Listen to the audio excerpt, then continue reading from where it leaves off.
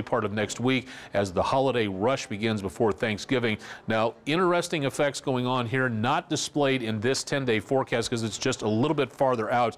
There is also, from what looks like, some of the computer models are showing a new storm system getting organized and rolling through areas north of the Mid-South, bringing in some much colder air from Canada. If that interacts with some moisture off the Gulf of Mexico, we could be getting some rain showers, and then just right on up to our north could be the possibility of some other types of precipitation. I'm trying to avoid saying the word if at all possible. Well, you know, just I don't want to go too far in this for right now. They're Like Ceide said it. Foreshadowing out the way. Thank you. I'm going to step over and help you with your sportscast. A few flakes, maybe. Yeah, could be. We'll talk more about it tomorrow morning on Daybreak. Just avoid it at all costs. All right, thanks, Austen. Stay with us. Sports is next.